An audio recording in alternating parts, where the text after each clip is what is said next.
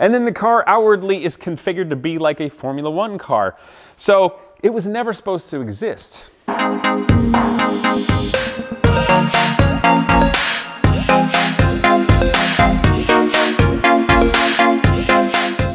KW makes the perfect suspension for every demand. Find them in the description below. What's up, people? So today I am doing some welding on the Formula One hot rod build, but I wanted to just show you guys the stage that it's in right now, the ugly duckling stage, but it's actually getting really smart. So come on over, let's check it out.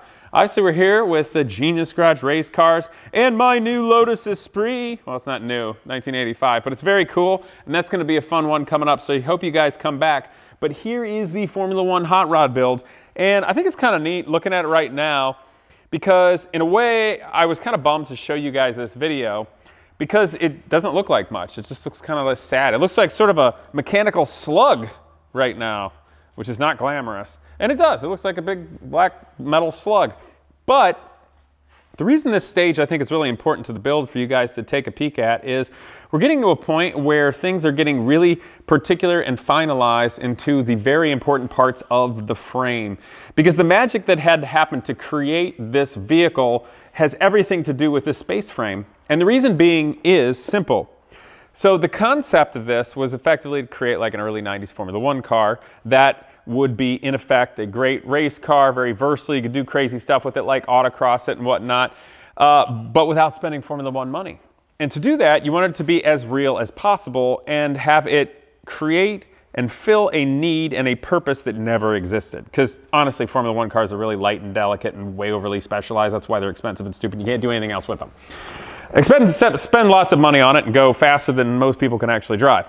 So what we did was, this is an early 90s, 1990 Lola Indy car, carbon fiber and aluminum monocoque here, tub, which basically has the exact same shape and size as the F1 cars at the time, very similar. But of course the Indy car has 15-inch magnesium wheels instead of smaller one like Formula One, which makes it a lot easier to get different kinds of tires that work. And you're way more readily available in terms of your brakes, your carbon fiber ducting, the suspension, everything. So it's very similar. And then of course reconfiguring the wings as they would be in Formula One. But this car, if you guys recall, is using this really cool Hayabusa motor that is highly modified and came out of a Radical. Now, it's super dirty right now because there's been a lot of grinding and welding and all kinds of stuff going on, but I need it for fitment in terms of all the mounting. And this engine, if you guys recall, has a billet knife edge crank, like Gorilla rods, higher compression, really kick-ass race cams, full dry sump. Spins high, got some really nice carbs on it, just everything the works. It's actually a very expensive motor right here, and that was the whole point, the reason we bought that old Radical, just to take apart for its guts.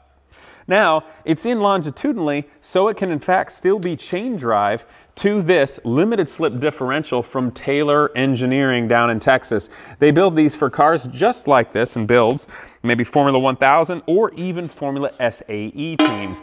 And in this circumstance, it works perfectly well here as well. So it's called a trapeze with a limited slip differential. And if you come around over to this side, Aaron, you can see that the drive sprocket is highly offset to this flange. Now this flange got some adapter plates, which I will in fact be able to adapt to the stock CV housing of the Indy car. Here they are. This was laser cut out of very nice steel, so I have to locate it, make the countersunk points, because this will in fact bolt here to adapt it, and then I will be able to bolt on the IndyCar CVs.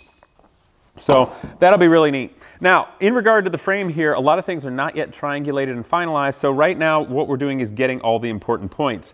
So I can locate the original IndyCar suspension in point, the assembly here with the shocks and the bell cranks, and triangulating and getting everything right. So right now, it's really excited because today, mostly finalized the actual chain and the differential, having it perfectly in line. The motor is finalized in its place, and it mounts on all of the stock locations where the motor in the original Hayabusa motorcycle was a stressed member. And in this circumstance, it's also a partially stressed member. It isn't fully important that the engine is in the frame, but the engine being in the frame makes the entire car a lot stiffer. So there was some interesting compromises in building this. But going back to my point earlier in the video, this frame is the magical part. And this is also the most difficult part, because this car was never supposed to exist like this. We've got the Lola IndyCar carbon fiber monocoque. We've got all of the suspension arms, the A-arms and pushrod suspension and assemblies that originally attached to the transaxle that's here that could be reused again in the future, or if we ever want to reconfigure the car with a different motor. We've got an engine that was for a motorcycle and then remade to go in a car, which is chain drive. And we have a specially built limited slip differential and trapeze to go extreme over that is then adapted to run the IndyCar transaxles. And then the car outwardly is configured to be like a Formula One car. So it was never supposed to exist. Nobody's ever quite built a car like that. There's some similar ones like Formula 1000s and stuff, but this is of course on steroids. So that ends up being the magic, and that's why this part has been so massively time consuming, because obviously the magic of the car is the concept, figuring out that these are all the best components to put together to give you the final result. But the car is more than just a concept. It's more than thinking about it. It's the ability to actually execute and put those things together in something that's functioning. So this is what that is. And once this is finalized here shortly, and the car comes apart and it'll all be stripped down and blasted and painted and made beautiful and everything will be cleaned up and put back together, then it's just a matter of finishing the car. The basic plumbing, the electronics, interior, all that jazz. And it's just, at that point, it's just a car configured like an F1 car and it's really cool. So that's why this has been so massively time consuming. And the other thing is the creative juices that it requires to build this is somewhat mind numbing, because I don't get to re-engineer the mounts on the motor. I don't get to re-engineer a lot of things. I got to make a bunch of stuff that doesn't want to work together in a way that I can actually fabricate that will work. It'll stand the test time, it won't fall apart, and it'll be, you know, good car, good piece. And that's tricky. And along the way, frankly, I've made some mistakes. No mistakes with regard to structural, but something where, for instance, the way the engine mounts, you have to remove the engine. So if you all notice, there's a Allen bolt here and an Allen bolt here, and you can't see the other two here. But these pieces right here that are welded to the tubes are a joint. Actually, I'm gonna get rid of this stupid thing here. Get rid of this jacket too. I'm frying. Oh, that's better. Whew. Okay, so this tube is removable. You remove this Allen bolt and this one and the two back here, and this tube, once you unbolt it from the motor, is removable. And I did it this way because normally with a race car, if you want to take the engine out or whatnot, you split the car in half. You unbolt it from the carbon fiber and aluminum monocoque and you separate the rear frame and you bring the engine out. Well, that's a pain in the butt. And for future people that don't want to deal with that pain in the butt, if they ever want to remove the motor and service it, you'd rather leave the car together. So even if it's not completely structurally, you know, sound or whatnot in terms of that, you can at least take the car in your garage, you can block it up on the bottom, you can simply remove this tube, unbolt the motor mounts, and then the motor will be free to be removable. You just take loose the mount in the rear, you undo these nuts and bolts and you slide the shaft out. And then down here, the big trick of it is this mount, which you can see this nut here, the problem is it's a shaft that goes all the way through. And go ahead and zoom out this way, Aaron. Right here, you'll be able to see it. The problem is, guys, that shaft, you can't slide it out anymore because this tube that really needs to be here is in the way. I don't want to put a hole in it. I don't want it to kink. I don't want to move it to a different place. And I don't want to have to make that entire tube removable just for that. So in this circumstance with the lower motor mounts, those motor mounts, instead of just being a hole that the shaft slides to, you can loosen the shaft and it stays in the motor. And then you take everything else out and the motor can be lifted right out because those mounts on the chassis on the bottom are open at the top, so it can be popped out, which alleviates the need to slide that shaft out the side where it can't come because of this. So I know that sounds like a very small detail, but it was the best compromise to make everything work because I really wanted that tube to be welded in place and permanent and not removable. And that's why I was able to boil this design down to where only one tube has to be removable to take the engine out. So you take this tube off, you got the two bolts, and this one hasn't been welded yet, but the two bolts here for the motor. I also want to point out that not all the welding is done. There's welds that still have to be done when it's all taken apart that you get it from the inside. There's still tubes that aren't in it yet. So, armchair quarterbacks, we're not done yet. But anyway, so this will be removable. Then you dismount the motor, you dismount it from that side.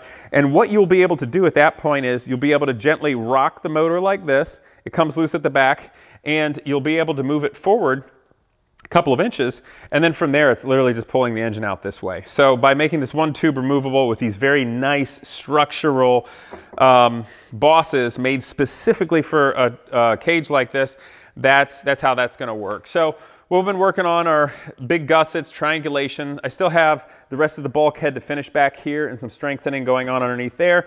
And I'll be including sheet metal, basically creating a monocoque in some areas, potentially throughout here, rather than just being all tubes. So still a few considerations that have to be done there.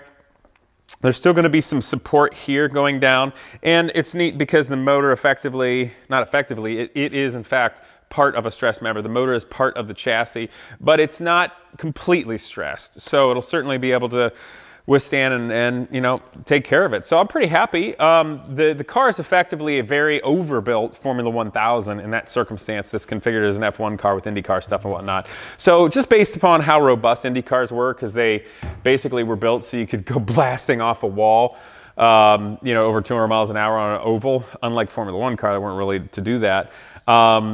So it's tough. It should be something that can last a long, long time and be very cool.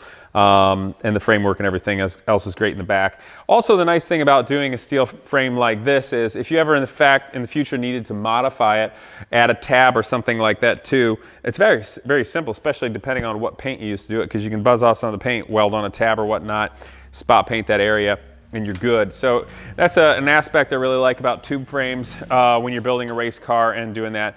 And I'll show you one other thing. If you guys notice, another compromise that had to happen here. So this is a note up here, and there's still gussets and things that have to happen, so don't get bogged down in the details. But this tube, these 2 points here, I know they're in shear, but this is the point that goes to the hard point of the monocoque up here, and there's some hard points down low. There actually isn't a point here, but we're able to create this on a flat plane that goes directly against this magnesium bulkhead and effectively triangulates it well on the outside. Not totally needed, but something we can get away with. And there's a little bit of tab action I'll do, not to locate it in tension, but just trust me, it'll work. But here you'll notice this tube comes in at the top. I would rather be in the middle so it distributes better upon both of these. However, the problem with that is where the motor ends up and the two mounts are. So if this tube were to go over the starter here and then bend slightly to come to here, the trouble is you'd be right on that. So, and this will be triangulated down here. So this tube is effectively going into the top, and we'll spread some of the load here. We may or may not, but it does work well. And that was the ability to have the straightest tube possible that isn't going to be in bending without adding a lot of other things. And if you want to come over the other side, I'll show you the other side here too. I'm just starting. Now this one was a lot simpler. It was able to be a dead straight shot here to the center of this area. So I'm really happy with that execution, obviously, and the ability to create the structure mounts for the two mounts on the head.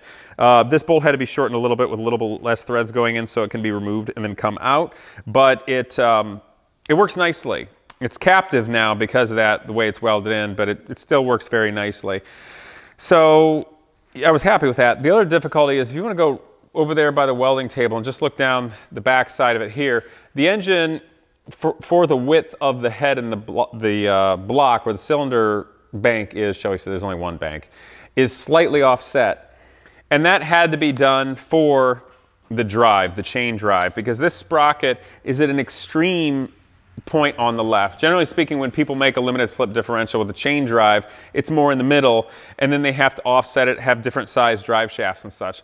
But I really wanted to use the stock IndyCar half shafts or drive shafts with the CVs, and to do that it had to be centered, and that's why we got the beautiful trapeze and limited slip differential from Taylor Engineering, because they're the only ones that make something that is off the shelf practice, very nice, that is way offset. But even with it being offset, with that being centered, and the nature of where the drive is, still had to slightly offset the motor. And if I come back here, I don't have the exact measurement off the top of my head, but you know, it's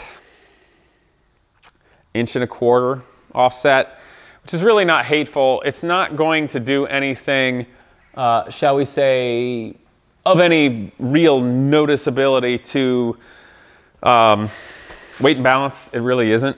And it shouldn't affect the bodywork. I believe that the bodywork can just go over that. We may have to put a little bulge in it just for one of these mounts. But that was the other thing. I wanted it to all fit within the bodywork so it looks really, really pretty in terms of it being that of emulating a Formula One car of the early 90s. So that's the build, you guys. From here, this week, I'm going to be finalizing the triangulation.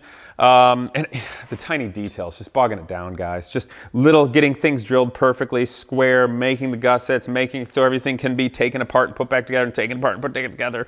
And just the ability for this whole differential and everything to come out and fit requires a lot of brain power and a lot of thought and methodical workmanship. So once this is structural, which is coming very soon, the corners, they've been cleaned up and painted and made beautiful. So the fronts are kind of ready to sit down. The corners will be bolted back on, and that'll all be good, and the wings and such. And then at that moment, we're going to be able to get this thing, take it off the table and put it on the ground, which I can't wait for that, because then I can throw the under tray on, start fitting body panels, doing all that, any tabs and stuff I need to do there. And then when all that's finalized, in terms of structure of the wings and the body panels, once it gets on the floor, which is going to be happening late this week and next week, that's when this gets totally finalized. And what I can do is take it apart, take it all apart, because then the steel frame in the rear will get cleaned up entirely and painted, you know, with something nice, obviously so it looks good, but doesn't get rusty and everything like that, but you can modify it in the future if you need. So when that's being painted and we're cleaning up these old IndyCar parts and making it all look as nice as you can, I will open up, take the bulkhead off, and get inside here where it's going to have a fuel tank as well as the swirl tank for the, which is over here. So the fuel tank's actually in it, which is aluminum.